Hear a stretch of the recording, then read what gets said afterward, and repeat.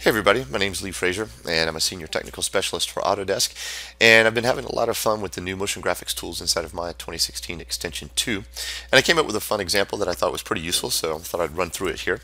This is just a simple little car, and it's made up of a hierarchy of a bunch of different pieces, and when I create a motion graphics network out of this, the number of objects that are thrown into the network are equal to the number of pieces in the geometry that I had in this case selected. If we go to the repro node, you can see all of those pieces listed. It just happened to pick the rear bumper first, and if we go all the way down, you can see all those pieces listed. And these are pretty interesting. We can take and reorder these in here, and there's lots of things that we can do that are potentially useful.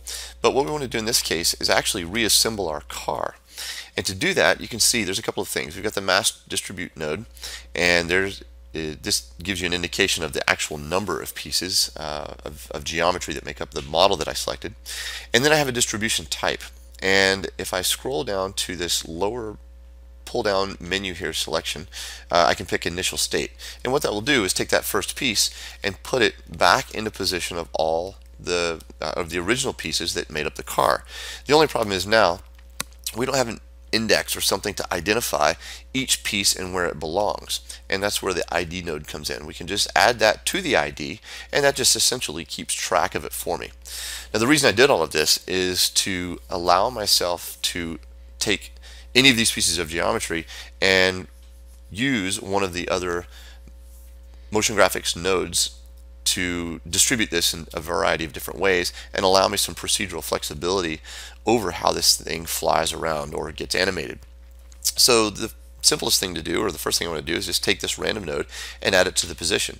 And just like that, you can see maybe potentially where I'm going with this. So we'll just maybe give ourselves a minimum and maximum value.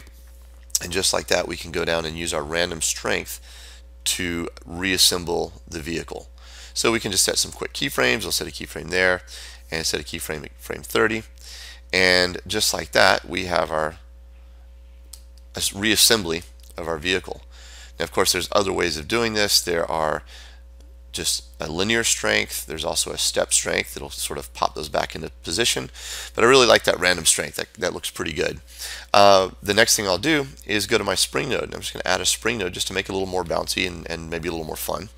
And you can see what that looks like. But the great thing about the motion graphics tools inside of my 2016 Extension 2 is they're procedural and they're very flexible.